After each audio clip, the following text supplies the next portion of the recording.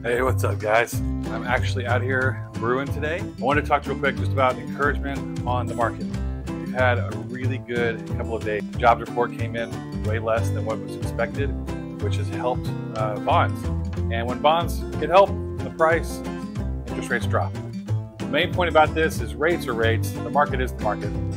We have tools that your buyers can use to, get into a lower rate. 2-1 buy down, the 1-year buy down, 3-2-1. Several different options for your buyers to get taken care of as far as the rate goes, because the rate's the rate, right? So all you have to do is keep pursuing the dream of homeownership for your clients, keep pushing that agenda, keep telling them that it is best to build equity. It's best to buy now when there is less competition than we've ever had right now, right? We've got inventory is still low, relatively speaking. So when rates drop, as you know, it's going to be a frenzy again. So this is the message to get out to your buyers. It is the best time to buy right now. There are tools out there to help you with interest rates. The market has improved over the last few days. So go out there, keep pushing that message. Cheers.